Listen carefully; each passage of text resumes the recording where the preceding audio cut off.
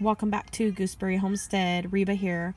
So the smoke has cleared, and I feel a little bit better about doing the videos. I was going to bring you guys along like every couple days to check on the seedlings, but you know, nothing was really happening for a few days, and so I just didn't make the videos. So I am bringing you back today because yesterday I saw green sprouts from germination of the fig seedlings, and I have moved them into the greenhouse because the weather is turning cooler, and so yes, so I have them in here now. And we have tree number 1 here, tree number 2 here, and my unknown Olive City gem. And the reason why this has a name, Olive City gem, is because it comes from the Olive City. And it's a little gem. It tastes really, really good. But that is in fig wasp country. Okay, so I'm being completely transparent here. I don't know what kind of fruit this is going to make outside of fig wasp country. Or if it's even common or not yet. I don't know.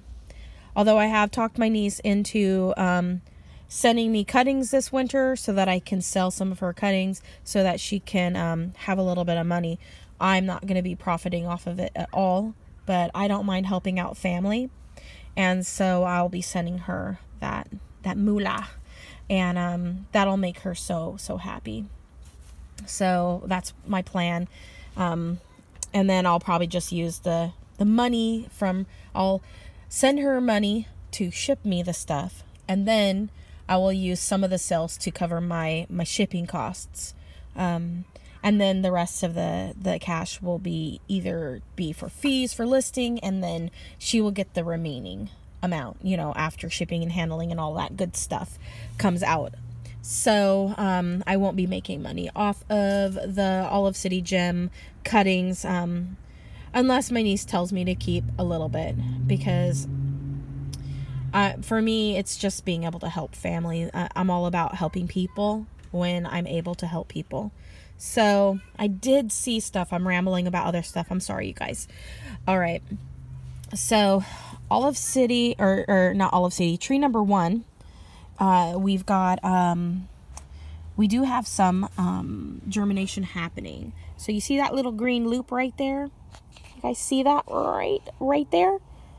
Okay, so that is a fig seedling that has come up. I've kept this film over the pots so that the soil doesn't dry out, and that the fig seedlings or the fig seeds won't dry out, and that it will make it easier for them to germinate and pop through. There's another little green stem coming up. So I am sure there's probably going to be a few more in this container pot as well, but those are the 2 main ones that I'm seeing in this container pot. And the camera really picks up the green quite nicely, a lot better than my own eyes, because the other day when I went over it, I was trying to take pictures last night, and I noticed that my camera was picking up the green spots way better than my own natural eyes. So I was able to see them on my side of the video, or the screen on my phone. I was able to see them, and I was like, whoa, that is so cool. So I did get pictures last night of these, and I will be posting those on my Facebook page for Gooseberry Homestead. I am super excited. I think I see another one right there. You can kind of see where the seed starts to change, you guys. Let me see if I can zoom in. It's right in the center of the screen. And you can kind of see when the seed starts to change, and it'll start looking a little bit green through the yellowish colored seed. So this is number 1. There was fewer seeds in this container pot from tree number 1. Now tree number 2, okay, wait a second. You guys remember tree number 1 was the one with the greener skin. These are, I would believe, in the Adriatic type family of fig trees. So tree number 1 and tree number 2 were very similar, if not closely, like, they're probably sisters, okay? So I wouldn't be surprised if they came from the same seedling. Now, I do believe that these were, based on the pictures that my niece sent me, I would say that these are seedlings based on where they were located. It's not natural, and frankly, I grew up there, so I know that these haven't always been there. So my guess is that they are definitely seedlings. Since I grew up there, I would know. But I never saw them when I was younger. So I do believe that these were seedlings. And this right here, the fact that these are germinating means that seedlings do happen in Northern California, especially in my hometown where I grew up. So with that being said, don't be surprised when you see new seedlings popping up, or new varieties and seedlings popping up out of Northern California, because it's very, very possible, very, very probable, and there's a lot of speculation and stuff. So that's the reason why I am documenting this. And this one here is from tree number 2. These ones had the ones with a little bit more yellow skin. Now, remember my video that I did a couple weeks ago, you guys, where I was showing you the seeds and the process of soaking the seeds. The seeds definitely looked way different from each tree. Like, the seeds from all the fruit from tree number 2 all looked the same.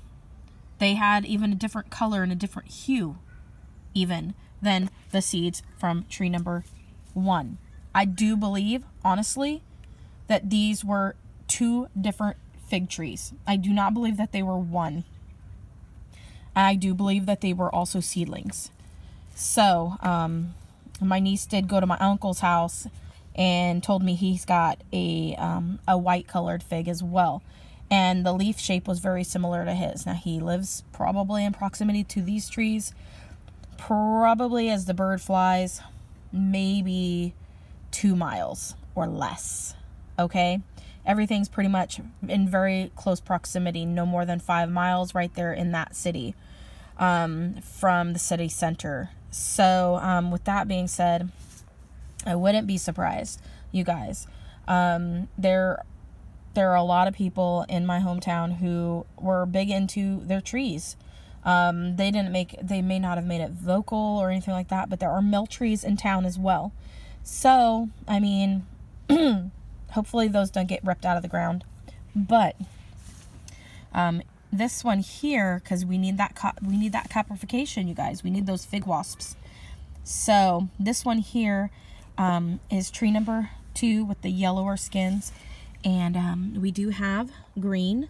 We got a lot of them in this one. We had a ton of seeds, a ton of viable seeds out of this one. We've got a couple seeds here, and I see another new one. So this one right there, that first one, that one is just coming out today. The one next to it was yesterday. And soon, in a couple days, we'll have even more, you guys, of green showing. Here's another one that's getting ready to germinate right there, right in the center. And then if we come over here, it's possible that there's more coming. Look at, you just see them coming out. There's tons of them, you guys.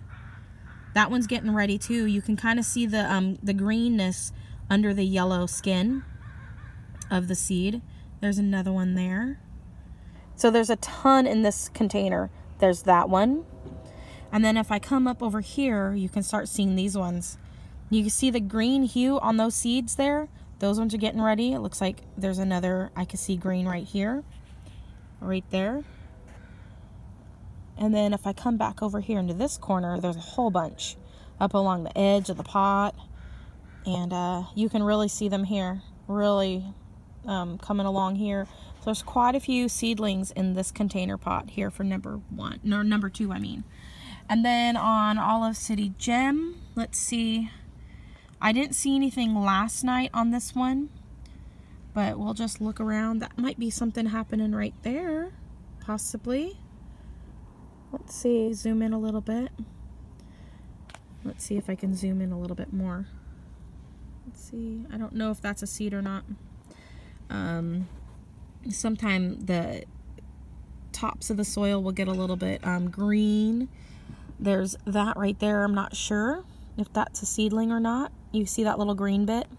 Not quite sure. Could be. I see a seed up right next to it, but it could just be discoloration. So, not a whole lot going on in this container, but I'm not going to roll it out.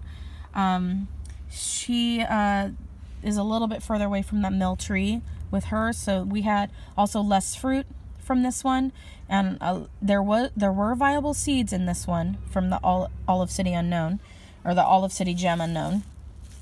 And so with that being said, yeah, everything's looking good.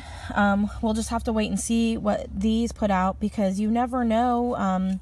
There are Black Mission fig trees around town. You don't know what the mill trees, we don't know what type of fig the mill trees have. They could be a white Adriatic. They could be possibly Black Mission style. That you just never know. So we'll just have to wait and see what kind of trees these make, and only time will tell you guys. So thanks for coming along while I document this. I'll upload this to my Facebook Gooseberry Homestead page, so we can just keep track of the progress on these seedlings. I will be overwintering these indoors, as well as the fig tree number 1 here cuttings and the fig tree number 2 cuttings.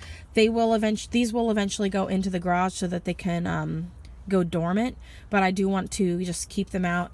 Possibly we'll have to wait and see. I might keep them in the house and just let them be, not let them go dormant, because I don't really care about getting fruit on them next year. So I did that with the Olive City Gem Unknown last year. They were overwintered inside, and now they are growing really good, and I didn't get fruit on them this year. I expect fruit next year. This year they're going to overwinter outside, but I'll probably protect them as well. So that's how everything's looking here. And then I did get some Belmont's Beauty from Brian M, and so I will be putting these on the windowsill as well. And yeah, those will be overwintered inside as well. So anyways, you guys, thanks so much for watching this seedling journey, and comment, like, subscribe, click that bell button. As always, grow what you love and love what you grow, and have a wonderful one, and God bless. Bye.